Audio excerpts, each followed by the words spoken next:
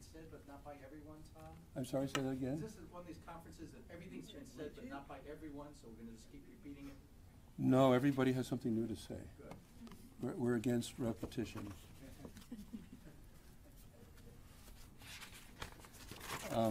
I just want to introduce the people with me, and they'll all speak later. But Representative Selena Bliss from the Prescott area, Marcie Smith, the 2005 NCAA and Pac-10 Conference Women's Backstroke Champion who competed at the University of Arizona and is in the school's Athletic Hall of Fame. Shauna Glazer, a competitive cyclist who was defeated by a male, and Maria Sims, who is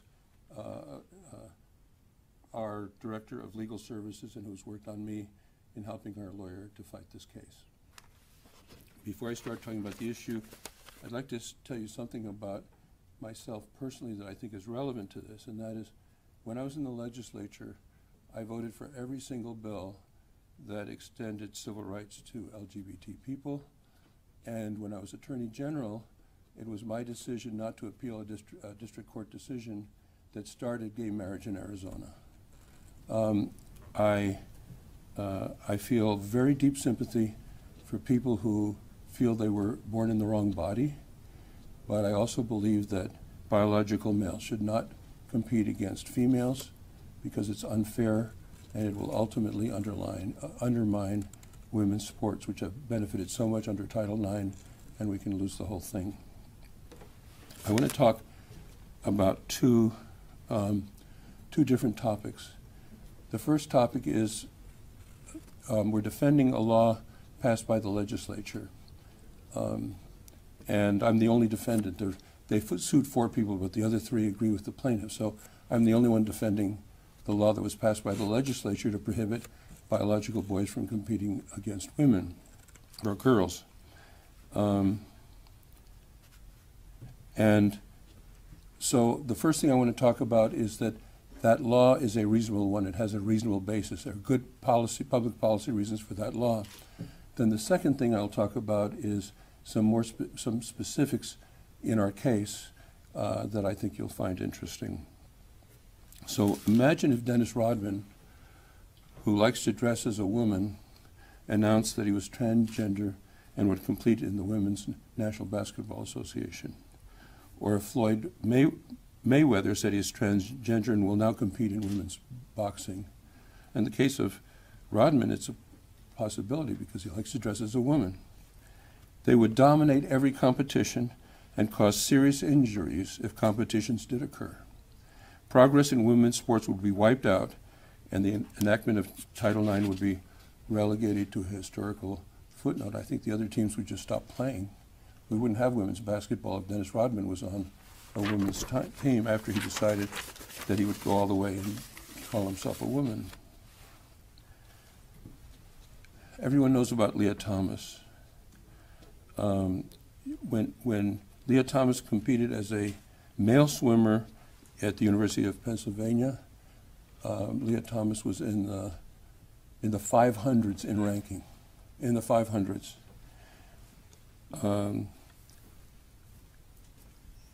He said he was a woman, and he won the National Women's 500-year freestyle event. That was the event for which he was in the 500s, and he was faster than every female collegiate swimmer in the country, from the mid-500s to #1, because instead of competing against males, which he was born as, he was now competing against females who could not compete with his biological advantage. In Connecticut, Selena Sewell was a dedicated high school track athlete who had devoted extensive time training to shave fractions off a second off her race times. Selena trained to win and deserved a fair opportunity to prove her ability. However, after the Connecticut Interscholastic Athletic Conference allowed biological males, transgender girls to compete on their high school track team, and the Arizona Athletic Association has done the same thing, 2 transgender athletes won 15 state titles that were previously held by 9 girls.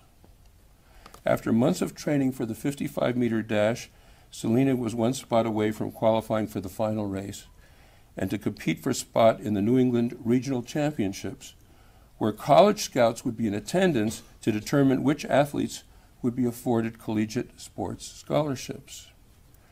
2 biological male transgender girls took first place and second place in the race, depriving Selena of the opportunities that otherwise would have been available. And there are stories like this all over the country, including I've seen some stories in the Republic about girls who work really hard to excel and then they have to compete against a male and they're devastated by it. It's a terrible, terrible injustice. Physical injury becomes a problem. High school volleyball player Peyton McNabb suffered a concussion and neck injury in September 2022 when a biological male transgender female hit the ball into her face. She testified that her life has forever been changed, as she still struggles with the side effects of her injuries, including impaired vision, partial paralysis of the right side of her body, headaches, anxiety, and depression. Biological male transgender female mixed martial arts competitor Felix Fox broke the skull of the opponent, who was a woman. A biological male transgender female hockey player recently caused serious and possibly permanent injury to a biological female player when the larger, heavily muscled player collided with the smaller opponent. One reporter described the incident, noting, "The size imbalance between the 2 skaters was so great that the far smaller team player ended up being propelled headfirst into the boards with enough force to deliver a concussion." So there's a very reasonable basis and a good public policy reason for the statute that I'm defending. Now let's talk about the immediate case that I'm defending. This case is being run by 2 very large New York law firms. It's a national effort to change our culture. They have found 2 plaintiffs that they consider to be good plaintiffs, but it's just an opening wedge to change the culture of sports in our country. What they have found are two children, one of whom has had blockers from puberty, and the other of whom is about to have a blocker from puberty. And so they're saying, well, this statute is unconstitutional as to them because they don't have an advantage over girls. That is demonstrably false. We have a declaration from an expert who says a number of studies indicate that males' athletic advantages over females begin before puberty and may be apparent as early as 6 years of age. Another study compared 9-year-old females, so this is before puberty, and 9-year-old males. The 9-year-old males were faster over short sprints, faster over the 1 mile, could jump 9.5% further from a standing start, could complete 33% more push-ups in 30 seconds, and had a 13.8% stronger grip. And anybody who's familiar with elementary sports knows the boys haven't hit puberty, but they're, on average, they're considerably better athletes. So we are devoted to winning this case on behalf of every citizen of Arizona who cares about women's and girls' sports. And I'm going to ask Representative Bliss to say a few words. Thank you, Superintendent Horne, for this opportunity. Isn't it ironic the person in the story in track and field was named Selena? My name is Selena Bliss, not that Selena. However, 45 years ago, I competed in high school sports, basketball and cross country. And if I was displaced at that time by biological males, my trajectory would not be where I am today. I would not have been able to go on to engage in competition, learn my social skills, go on to Arizona State University, where I tried out for the girls' basketball team. Again, I want to impress upon people the importance of allowing our girls to have their safe place to compete with other biological females. There's a place for everyone. There's a time for everyone. everyone. I coached my daughter's volleyball team. I track those girls to this day. They're in their mid-30s, and I see the success they've become. Statistically speaking, females that are engaged in sports do better. They do better career-wise. So I'm here to, on behalf of the legislature, to speak in support of our females, our daughters, our granddaughters. We're here to protect you. We'll do what we can. Let's keep our girls safe, and let's allow them to compete with other biological females. Thank you. Thank you very much. Selena, the other Selena, Marcy Smith. Hi, good morning. My name is Marcy Smith, and I was a swimmer at the University of Arizona. I was lucky enough to get a full athletic scholarship to the U of A, and really led a path for my brother and sister to also follow me to Arizona and Tucson. I was the captain of the swim team and was fortunate enough to win a Pac-10 and NCAA title my junior year in 2005. This past season, witnessing what unfolded in the swimming pool with Leah Thomas competing in the women's category was really shattering to me. And many of my fellow teammates. I was reached out to by a former teammate of mine, Carly Baldwin, who asked if I would help to write a collaborative letter on behalf of the U of A swim alumni. We today have close to 45 signatures of former athletes spanning from the 1990s up until present day, as well as coaches. Riley Gaines has signed on with us as well. We released this letter to the NCAA Board of Governors to talk about the injustice that the female swimmers in collegiate sports were faced with this last season. And we so far, over a year later, have received no response whatsoever. On the letter, we featured 2 NCAA Women of the Year, Olympic gold and silver medalists, American record holders, world champions, and multiple national champions. Among some of the other girls on the letter, our names and pictures hang in the Hall of Fame in Tucson right now. It was very disappointing to witness leadership fail the swimmers last season.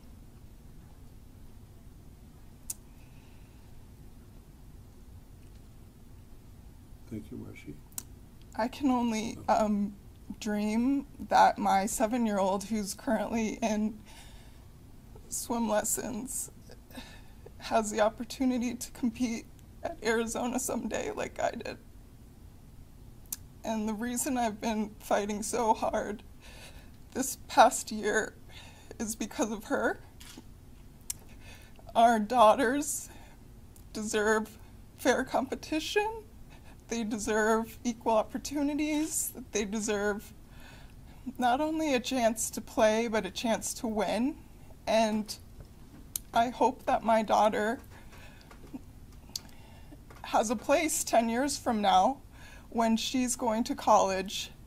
If we continue to have boys and men participate in women's sports, that can be erased. And I'm just so thankful for the superintendent that he is willing to defend the rights of little girls in Arizona, a state that's really near and dear to my heart and my family's. So I just want to thank you so much, and I'm very happy to be here today to support. Thank you, Marcia. That was very moving. Shauna Glazer.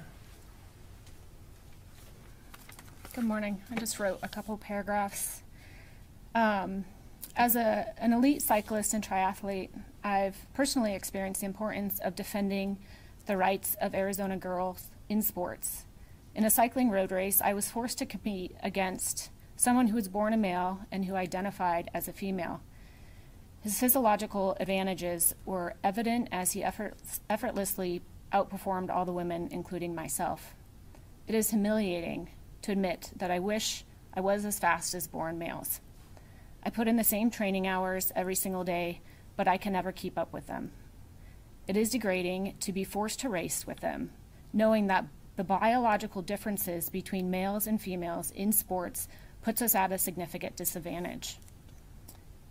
This experience has further emphasized the urgent need to address this issue. Superintendent Tom Horne fight for girls' sports is not about inclusion, but about ensuring a fair and level playing field. Protecting the integrity of women's sports is about recognizing and valuing the unique characteristics of female athletes.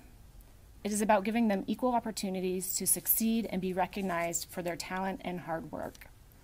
By supporting Superintendent Tom Horne, we are advocating for the rights of our daughters, our sisters, and female athletes across Arizona. We want to create a future where our girls can pursue their athletic dreams with confidence, knowing that their efforts will be rewarded on a truly level playing field. Thanks. Thank you, Shauna. And Maria Sims, who's worked very hard with me helping our lawyer defend this case, has a few remarks. Thank you. I just want to say I want to applaud Superintendent Horne for having the strength and conviction to defend the Save Women's Sports Act here in Arizona. We heard so eloquently put by Marcy and Shauna what's at stake here. And we heard the words degrading and humiliating for our girls to have to compete against biological males. That's not what women's sports is all about. It's about lifting our girls up, giving them the confidence and strength to be future leaders. And that's why we're fighting so hard to level the playing field. We just had the 50th anniversary of Title IX that is supposed to do just that. And yet here we are having to fight for our girls to give them what we have fought for so many years, and now it's going to be rolled back. So thank you. We are going to continue this fight and make sure that our girls have the same opportunities that we had. Thank you. And now we're happy to take questions. Yes. Let's start off. You took a swat at the AIA, saying they did the same thing as Connecticut. Yeah. If you actually look at the AIA, and they did testify at the legislature, yeah, they do it on a case-by-case basis, yeah, looking at the child, looking at where they stand in puberty, looking at their own history and everything else. This is not a wide open door. Why should we not let the AIA make those decisions on a case? There were only, I think there were less than 24 of all the sports people that are competing interscholastic, less than 24. Why not let the AIA handle this? Yeah, you know, I'm not only critical of the AIA, I'm critical of the Biden administration that wants to make it a case-by-case basis. They're trying to amend Title IX, which would be exactly the opposite of what Title IX intended. The problem with making it case-by-case is you have people of a far-left persuasion in positions in education who will lean toward letting transsexuals defeat girls in sports. And I think we need a rule. It's a biological difference between males and females. And we need a rule and not let people based on their political convictions violate that rule of nature. So I doubled you. I'm not only critical of AIA, I'm also critical of Biden. We know you're critical of Biden from the time you're in the list. Let me ask you a question. Come on up to the microphone here. Are you looking at Marcy? Yeah, Marcy. The lawsuit, I appreciate what you're saying about collegiate level and even high school level. I ran cross country, although you wouldn't know it today, that side. Do you believe 8-year-old boys, given your own experience, I'm sure you were competing from the time you were yourself, do you believe 8-year-old boys are inherently stronger than 8-year-old girls? I guess it doesn't really matter my beliefs, but what are the facts? And yes, 8-year-old boys do perform significantly better than 8-year-old girls. Particularly, we have data in track and field and swimming. I believe even as young as 5 years old. I personally have a 4-year-old son and a 7-year-old daughter, and I can tell as a mother the difference between my 4-year-old son as compared to my daughter at the same age. So there are biological differences even between children. And Howie, I gave you the scientific study with exact percentages of the extent to which they exceed. And you meet two studies, I'll give you two. You know that game. Tom, you played it as a lawyer. Well, I believe in science. I know, and we'll come back to that when it goes to court. Anybody else have questions? The legislature, sorry, I forgot your name, I apologize. Selena. Yeah, Selena Yes, Bliss, LD1. Thank you. I apologize for that. You mentioned how there needs to be a place for everyone. Obviously, we know this, but where should these 11 and 15-year-olds go? Yeah, so I'm also a scientist having a background in healthcare, and I believe in evidence-based decisions. Biological boys are biological boys. Biological girls are biological girls. Thank you for allowing me to clarify. There are boys' teams, there are girls' teams. Now, if you live in a community that's larger and can handle additional types of sporting venues and options, that's great. I'm from Prescott. We have boys' teams, we have girls' teams. It's really pretty basic. Thanks for helping me clarify that. Yeah, and there was something actually I'd forgotten to mention, and that is I've attacked the logic of the plaintiff's position because they're saying boys don't have an advantage over girls. I think they're wrong about that, but if it were true in a specific circumstance, there'd be no reason to have boys and girls teams. You'd have a co-ed team because all the rest of life is integrated between males and females now in the current times. There's only one exception, and that's sports. And the reason for that is that males have an advantage over females. If they don't have an advantage over females, which we don't concede, but if they don't, then you should not divide them into boys and girls teams. They should be co-ed teams.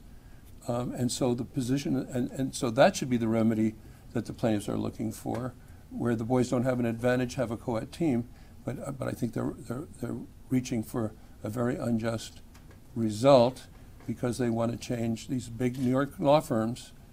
This is not the local lawyer hired by people looking for a lawyer. These big New York law firms are coming in. They want to change the culture of our country. Representative David Cook is here. He wants to say a few words. Thank you, and thank you all for being here. I just wanted to show up and show my support for Tom. I've known him for years, and I've known him to be a legitimate logistical thinker about problem solving. And when I looked at this problem at many times in the legislature, I can go back to this. I just voted against a bill that would allow, I'm for school choice, but that's a choice those people have to make. And then what they wanted to do is to be able to go in places like rural Arizona and say, yeah, we want all of what we want about school choice, but yet if our child wants to go play on a sports team at the local public school district or another place, they were supposed to be allowed to do exactly what they wanted. Well, you've already made your choice. Your choice was not to go to that school district. Your choice was to keep them somewhere else and get a better education. So it's just muddying the waters. Now, when I look at this also at a professional level, and it's about money, I don't think that any of you, because I sure don't want to see in professional boxing a man out there beating on a woman. So if you want to talk about what's fair, what I think about are things like that. Does anybody here want to see professional boxing where women take on men, where a man stands there and beats on a woman? Or what about the UFC fights that have really taken over that arena of what used to be boxing in my younger generation, right? Holyfield, those boxers. I don't want to see that. So where does it end? There's no thinking about what it is right here, but what it means down the road. And if you want to think about basketball teams, you want to talk about football teams. Well, football teams have pads and stuff like that. But he's exactly right. We have co-ed sports. And that's where the opportunity for these individuals lie, is joining co-ed sports. So that's the way I would like to put it. And I really appreciate anybody here that showed up today to stand up for, like, really what is right. If you want opportunities, they're out there. But life is not fair. Nothing in life is fair. Nothing should be given to you. And there are things that each individual can be successful with in their life, but we're all not going to be successful, and we're all not going to have the same opportunities. And what that means is that you might be faced with a little bit of disappointment. And I go back to a book I read about the Rockefellers.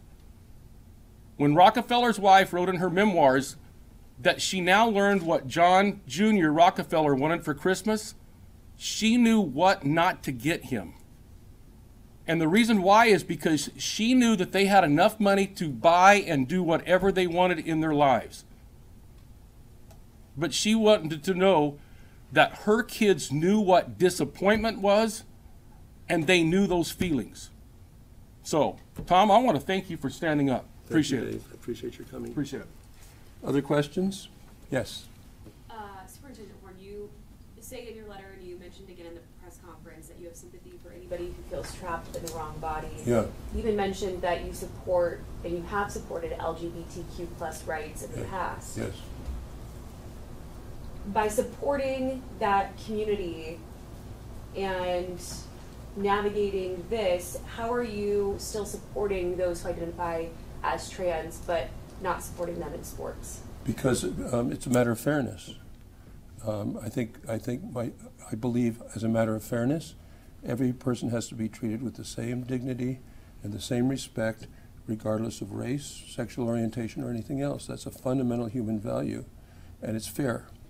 It is not fair for biological boys to compete against girls, even if they say they're girls, even if they have blockers, because I've given you the statistics that show that they still have an advantage at a very young age. And so it comes down to a matter of fairness. And to me, you know, I became emotional about this reading a story in the Republic about a disappointed girl.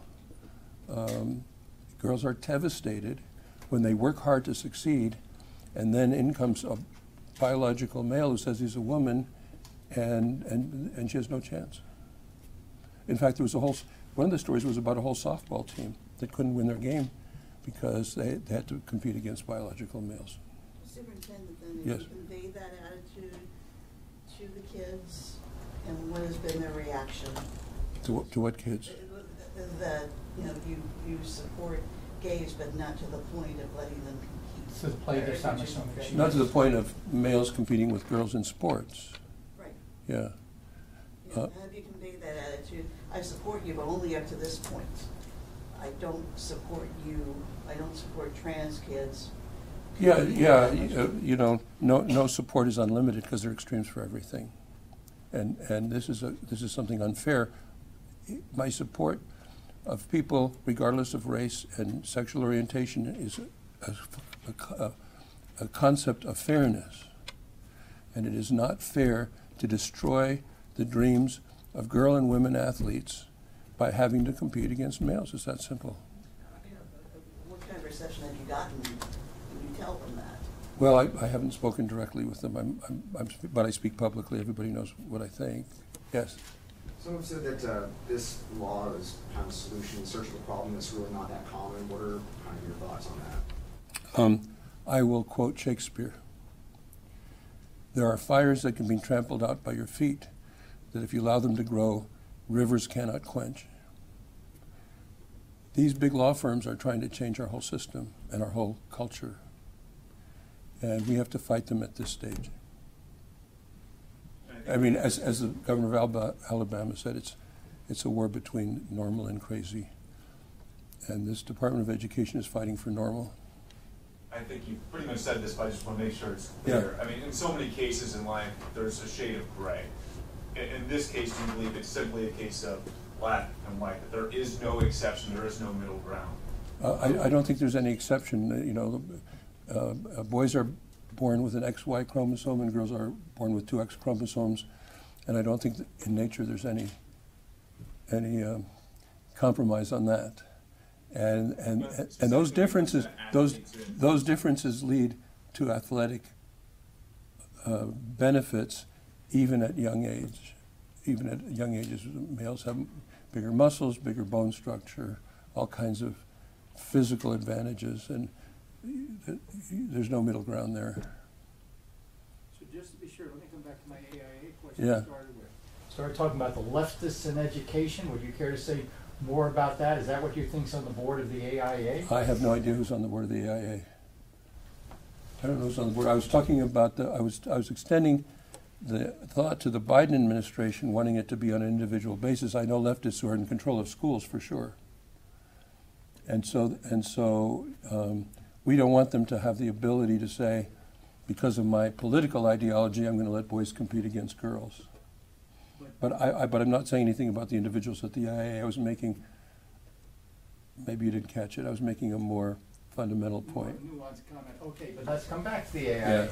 The AIA has a process. Yeah. There were less than 24 cases. I can get you the stats. I wrote about it. I gave you a Shakespearean quote to deal with the fact that there are 24 cases. This lawsuit is brought by major New York law firms who want to change our culture. They're not the local lawyers that were hired by these people.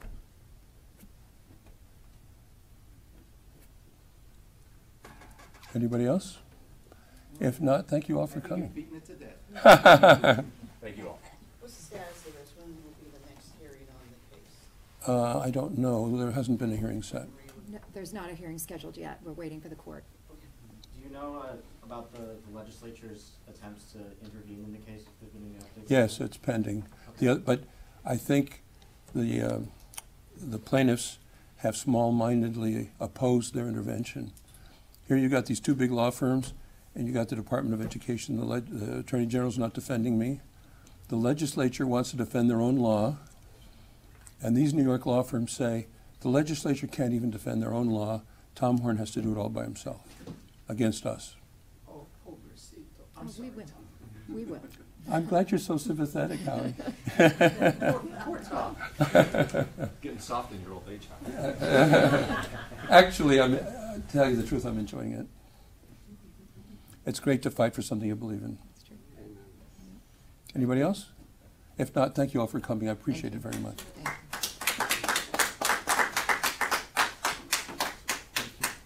Thanks for saying that. Hey, listen, would you guys have to talk about it? You think you might like to do it in Susan Arquette? Yeah? Okay, great. Tell us what that means. Yeah. You just want to